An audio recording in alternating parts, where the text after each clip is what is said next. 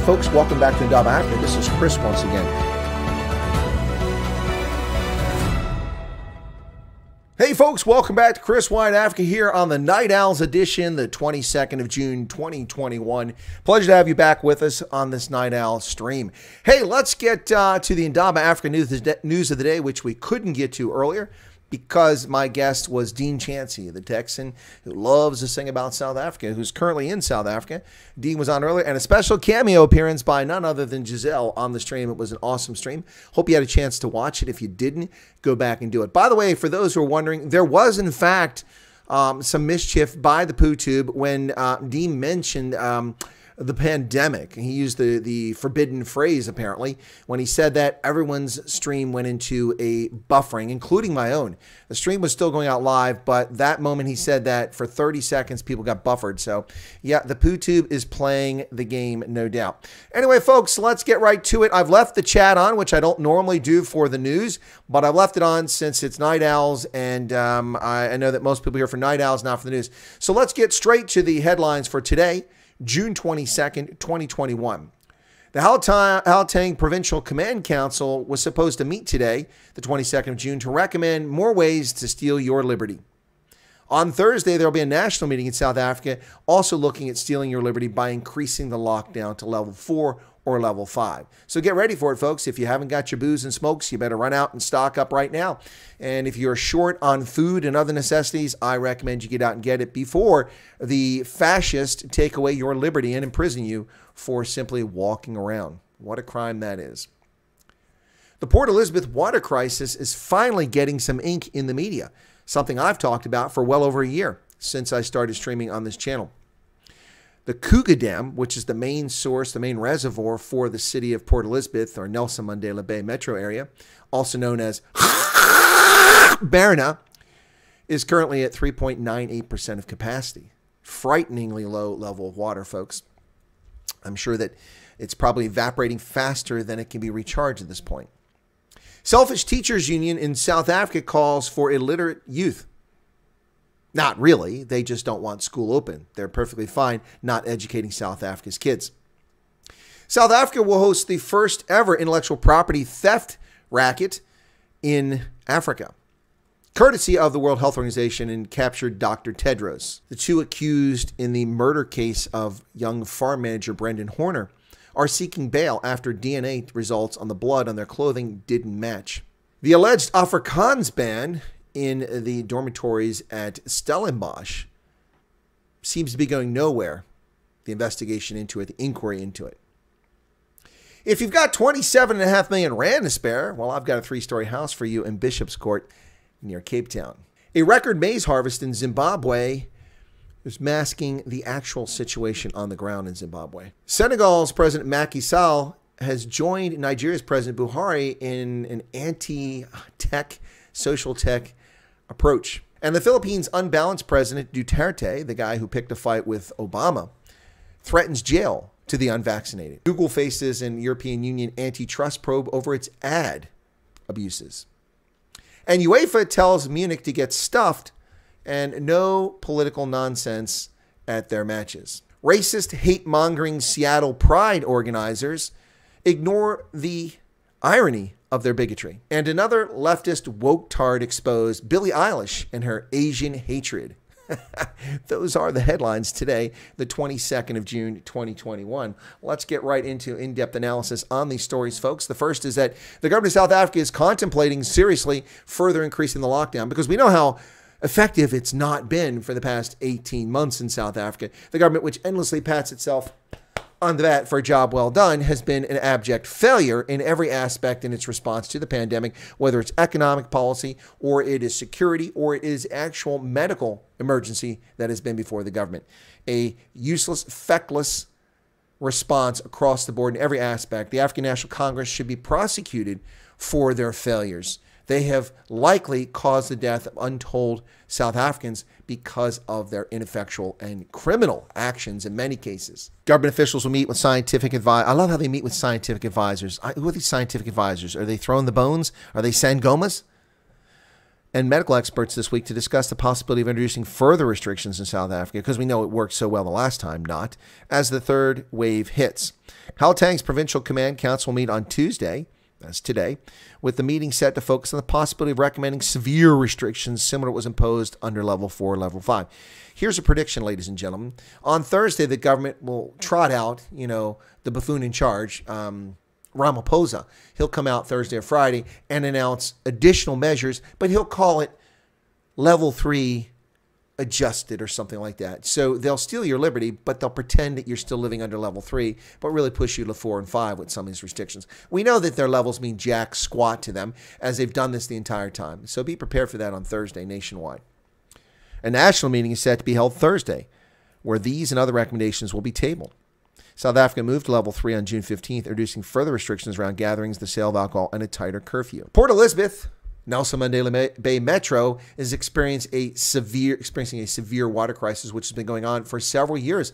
Gets virtually no ink. Of course, the mother city of Cape Town got one because it was a perfect opportunity for the climate zealots, those with the religion of climate change, to claim that Cape Town was suffering because of emissions from the developed north.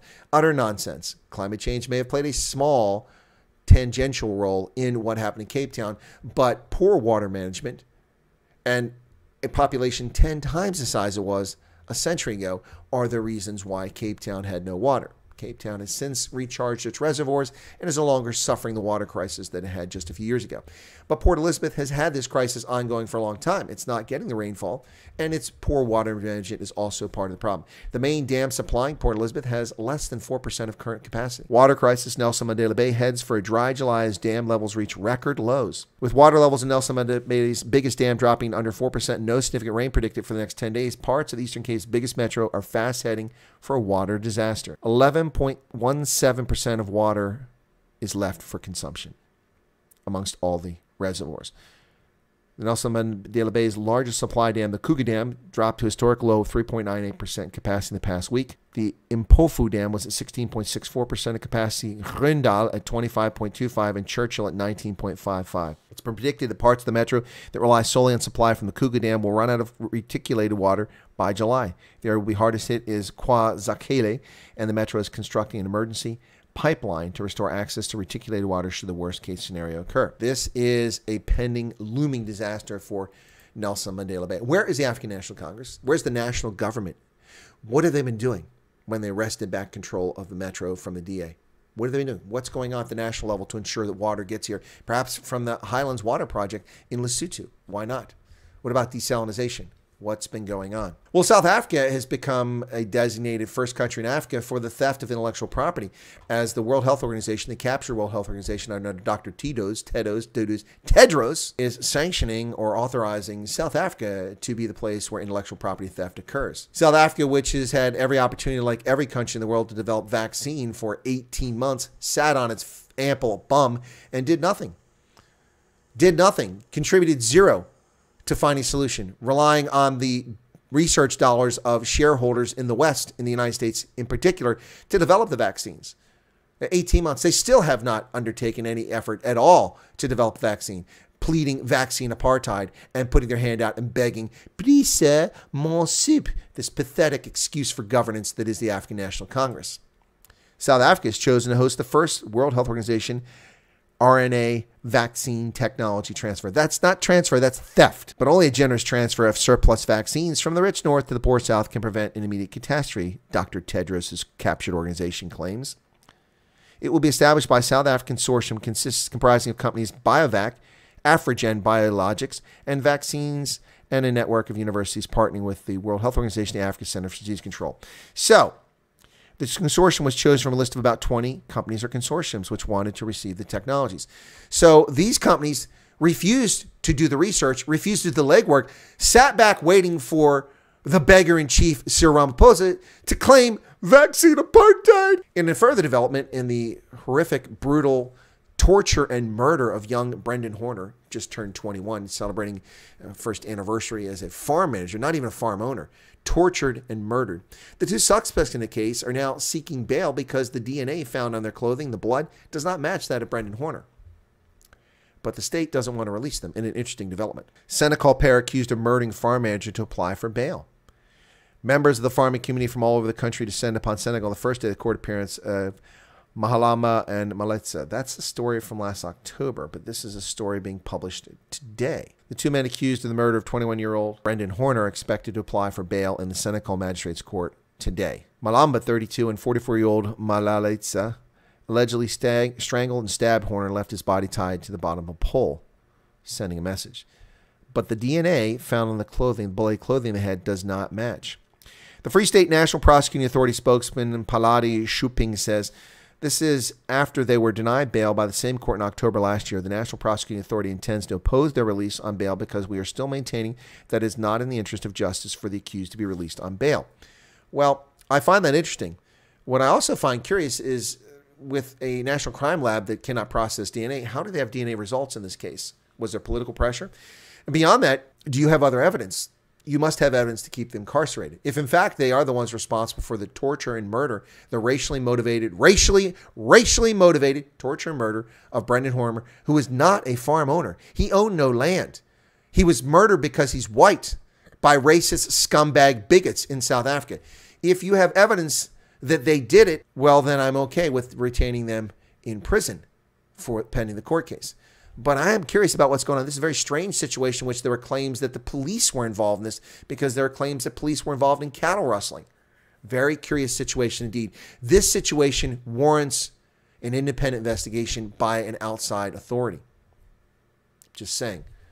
Very bizarre situation here. Justice for Brendan Horner is not coming anytime soon, sadly. And this alleged situation at Stellenbosch University, which is disgraceful to begin with. First off, the land for Stellenbosch exists only granted in perpetuity on the basis that the medium of instruction would always be Afrikaans to protect the Afrikaans language. It was the only Afrikaans left institution in South Africa, yet we find students who come there and make ridiculous demands that the medium instruction be English, so the school caves and does it. Now there's an investigation into students whose first language is Afrikaans, which is the majority of the Western Cape by a wide margin amongst coloreds and the white population, that they can't speak Afrikaans in the dormitories. What the hell is going on in South Africa? Bigotry and racism. And I have here a ridiculous article by President Cyril Ramaphosa, an opinion article published on the 20th, which I'm going to do a video about, in which he talks about South Africans, we have come to appreciate the strength of diversity. No, you haven't. You hate minorities. The culture of tolerance. You have no tolerance whatsoever. Anyone that criticizes you is a racist. That's ludicrous. And respect for others underpins our democracy. Bullshit. Doesn't underpin your democracy. This is lofty bullshit language that might have had some applicability briefly in the Rainbow Nation concept when Mandela first came on the stage. But today in 2021, they're just a tissue of lies, Cyril Ramaphosa. Tissue of lies. But back to Afrikaans and Stellenbosch. Lost in mistranslation, probe into alleged ban on Afrikaans at Métis residents. Notice how it's alleged. Whenever a minority South African is accused of a misdeed, it's racism. Eben Etzebeth's racism. He assaulted someone. No. It's alleged, and it turned out to be total bullshit, which is what we said it was. But notice when Afrikaans is under assault, it's alleged. It's not alleged. There are statements from numerous students who've been saying that they've been prohibited from using their first language. It's ludicrous.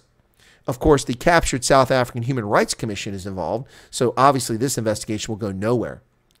Deep-seated language issues at Stellenbosch. There's no deep-seated. It's an Afrikaans institution. Stop the nonsense. No Xhosa, no English. Go back to Afrikaans only. Deep-seated language issues at Stellenbosch are popping up again as the South African Human Rights Commission continues to probe into allegations that Afrikaans in some residences has been prohibited. Last week's hearings were marked by vastly contrasting testimonies. So nothing's going to happen. Bigotry and racism against Afrikaans-speaking South Africans, white and colored, will continue at the very institution that's supposed to enshrine and protect the language at the post-secondary, at the tertiary level education. What a joke. What a joke. Well, if you've got 27.5 million rand, I've got a place for you. A 3-story house in Bishop's Court. Lovely residence. Thought we'd put something lighthearted into the news this evening. There you go. Hot property. Check that out, folks. 27.5 million rand. Ooh, what's with the star at the bottom of the pool? I can see the little the salger that goes along there in the pool cleaners. Situated in a secure enclave with 24-hour monitored security, you better need crew-served weapons too. This three-level family house has 5 bedrooms, multiple indoor-outdoor living areas, and a pool, entertainment room, and terrace. Additional features include a fitted bar, a study, a gym, and a wine cellar.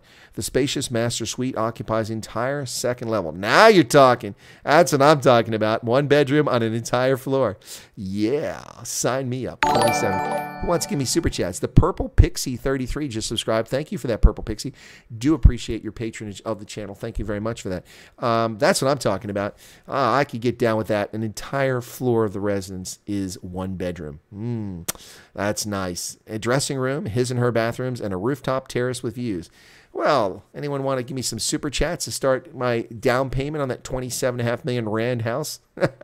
Seif Properties has it. And here's another one, a little bit cheaper for those of you living a little bit more modestly in Constantia, Cape Town. Just under 20 million rand. This is by Lou Geffen, Sotheby's International. This newly built home is set on 2,000 square meters, stand amid landscape gardens with abundant mountain views. There's 4 en-suite bedrooms and 4 reception rooms that flow through glass stacking doors to large undercover patios and terraces. Other features include a separate study, downstairs guest cloakroom, pajama lounge. Whoa! Annette Funicello will be popping in for the pajama lounge with fireplace and a floating staircase with an atrium. What the heck is a floating staircase? Is it like water-based? And an atrium glass roof. Well, sign me up for that one, folks. At just under 20 million, I actually prefer that one. That's pretty cool. I could have guests over, run it as a B&B. You know, pretty cool stuff. Zimbabwe has a record maize harvest. Are we celebrating? No, because it masks the reality. The only reason there's a record harvest is because a record amount of land has been put to the till for the maize crop, including marginal land. And decent rainfall has led to a record crop, but yields are abysmal. Why? Because of communal farming. That's why. Commercial farmers got the maximum yields out of the least amount of land and fed Zimbabwe and the region. But turning land over under lease tenant to black Zimbabweans has not improved the economy or agriculture. Forecast to reap biggest maize crop in almost 4 decades, but yields remain dismal. The U.S. Department of Agriculture said in a brief report that Zimbabwe's corn crop, or maize, for 21-22 marketing year is estimated 2.7 million tons, an increase of almost 200% from the 907 produced just the year prior. The U.S. Department of Agriculture went on to say that this will be Zimbabwe's biggest maize crop since 1984-85. Almost 4 decades. It attributed this to an expansion in area and favorable weather conditions. As a result, the Zimbabwean government terminated the issuing of import permits for corn and cornmeal to local grain millers as supply exceeds local demand. Zimbabwe also, for the first time in 3 years, managed to maintain the minimum strategic grain reserve of 500,000 tons in physical stocks. Well, why does an economy have to ban imports? That's ridiculous. That's a command economy. No wonder Zimbabwe is a disaster. The reality is that these farmers are inefficient and ineffective. And that's not the farmer's fault. It's small-scale plots. It's not commercial farming, which makes maximum use of labor, resources, inputs, and harvest. And the people running Zimbabwe are thieving idiots. And that's why the country is in this situation.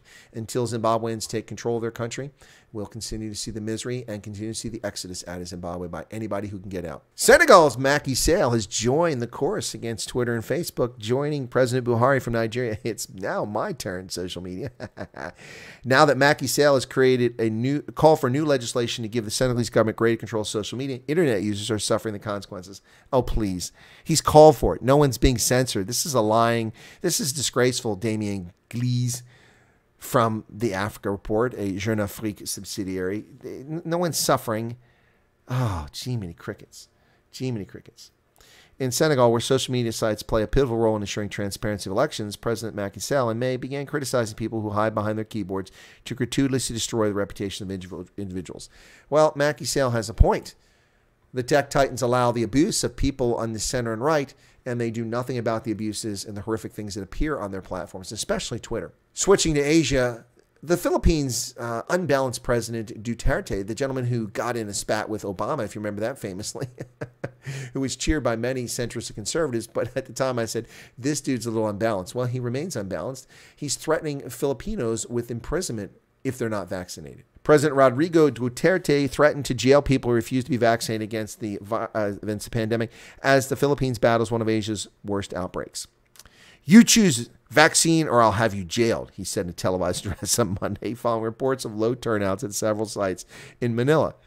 Don't get me wrong, there's a crisis in this country. I'm just exasperated by Filipinos not heeding the government.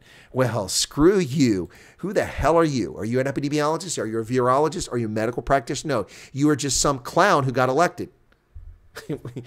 and your bureaucracy is not exactly effective. Otherwise, the Philippines with 70 million people or 110 million people would be a burgeoning economy with all the resources at its disposal. But it's not. So that tells us everything we need to know about listening to the government in the Philippines. Google facing an antitrust lawsuit from the European Union. Perhaps it's about time. Alleged ad tech abuses. The European Union opened a formal antitrust investigation into allegations that Google abuses its leading role in advertising technology sector, the most wide-ranging case yet to look at the pillar of the tech giant's business. Some of the EU's investigation will also cover similar ground to a case filed last year against Google by a group of U.S. states led by Texas. Similar areas include Google's allegedly favoring its own ad buying tools in the advertising auction it runs. But the probe will also cover complaints that haven't yet been subject to formal inquiries anywhere, including Google's alleged exclusion of competitors from brokering ad buys on Google-owned site YouTube. Well, it's a bit complicated unless you're a lawyer, but the bottom line is this. Google is accused of unfair practices. Hardly a shocker. And this, we're going to play a little bit of video. This is from Deutsche Welle, the German site, about UEFA, the European Football Union, and its response to Munich's request to light up the Allianz Arena with rainbow colors. Something that's done in the past, but not during UEFA-sponsored match. And now to some controversy because organizers of the European Football Championships have refused an application by Munich City Council to have its stadium illuminated in rainbow colors for Germany's final group game against Hungary. The sport's governing body, UEFA, says that it was declining the request because of its political content. The Munich mayor, Dieter Reiter's application made clear it was meant to protest a new Hungarian law that prohibits the sharing of content portraying homosexuality or sex reassignment with children. Human rights groups have described it as anti-LGBTQ discrimination. So UEFA doesn't want to let Munich throw mud in the eye of the country of Hungary because Hungary is playing at the arena. Hungary has a law which forbids the vulnerable minors from being introduced to these topics. And their bigotry in Munich, shame on Munich, shame on Munich, shame on Munich, attacking a state for protecting minors. But soccer is a captured sport anyway. We've seen all this nonsense, you know, they're pandering and virtue signaling for years against racism when most of the high-paid players in many of these countries are people who are minorities or people of color. It's utter nonsense. But congratulations to UEFA for doing something proper for once. In Seattle, the bigotry, the irony of the bigotry and racism on display here by a pride organizing group is just beyond the pale. And Seattle has no problem with it. Seattle Commission dismisses complaint about pride event charging white people reparations fee. The commission told the complainant to educate yourself on the harm it may cause Seattle's BIPOC, whatever the hell that is, community, in your pursuit of a free ticket. One more acronym after another. The Seattle Human Rights Commission dismissed concerns about a pride event that will charge white entrants a reparations fee, telling complainants that they should educate themselves on the harm they might cause by attending. What? Talk about racist. The very statement itself is racist. We would like to recommend, if possible, that you educate yourself on the harm it may cause Seattle's BIPOC community in your pursuit of a free ticket to an event that is not expressly meant for you or your entertainment, the commission said in a letter to Charlotte Lefevre and Peter Lipson of Capitol Hill Pride. Lefevre and Lipson had argued to the commission that the 26th June event constituted reverse discrimination. Discrimination. The June 26th event is described on Facebook as a black and brown, queer, trans-centered, prioritized, valued event. The Facebook page adds white allies and accomplices. Accomplices. Oh my God. You don't see the irony of the bigoted, hateful messages you say there. Wow. The 26th June event is described on Facebook as a black and brown, queer, trans-centered, prioritized, valued event. The Facebook page adds white allies and accomplices. Accomplices are welcome to attend, but we charge $10 to $50 reparations fee that will be used to keep the event free of cost for black and brown, trans, and queer community. So, there's no equality before the law. You expect superiority. Superiority. That's what you want, not equality. There's no equality here. There's no equal protection here. You are expecting people who appear different to pay for others. You freaking morons. Oh my God. Oh my God. Unbelievable. Oh, I said God. I'm sure that probably offends some of you idiots. Well, another leftist woke-tard entertainer, performer, celebrity has been exposed for anti-Asian hatred. It just keeps coming. They just keep coming. You notice it isn't conservatives who have these hidden videos and say evil things. Now, they try to take things conservatives say and they edit it and play around with it, but you never find conservatives coming out and saying these vile and disgusting things about groups. It's always the woke-tard leftists. That's who it is. Billie Eilish apologizes for a resurfaced video in which she mouths racial slur. She denies mocking Asian people. A resurfaced TikTok video, and TikTok hasn't been around that long, so it's not that ancient. Billie Eilish called for the bad guy singer to be canceled. She's breaking her silence after being accused of mocking Asian people in a recently resurfaced video on TikTok. An undated video of Eilish in which the bad guy singer allegedly mocked an Asian's accent. In another clip, Eilish appears to say the ethnic slur "C" with a K at the end, referring to someone of Chinese descent. Oh, I just figured out what that slur is. It took me a moment. I'm a little slow on that. I love you guys, and many of you have been asking me to address this, and this is something I want to address because I'm being labeled something that I'm not. There's a video edit going around of me when I was 13 or 14 where I mouthed a word from a song that at the time I didn't know was a derogatory term used against members of the Asian community. I'm appalled and embarrassed and want to barf that I ever mouth along to that word. Well, if you're 13 or 14, Billie Eilish, and you are not aware of derogatory terms, then perhaps your credibility is a little bit strained. If you're 11 or 12, I'd buy the story. But 13 or 14, I'm not really buying that you were. This song was the only time I'd ever heard that word, as it was never used around me by anyone in my family. Regardless of my ignorance and age at the time, nothing excused the fact that it was hurtful. And for that, I'm sorry. Well, I don't use the N-word. I know that. I've never used it. Hey, so why is it that conservatives are aware of bad things? Now, it's funny because some words get twisted around. The word that she's talking about has been a racial slur against Asians from China my entire life. That's 50 plus years. So she has no excuse.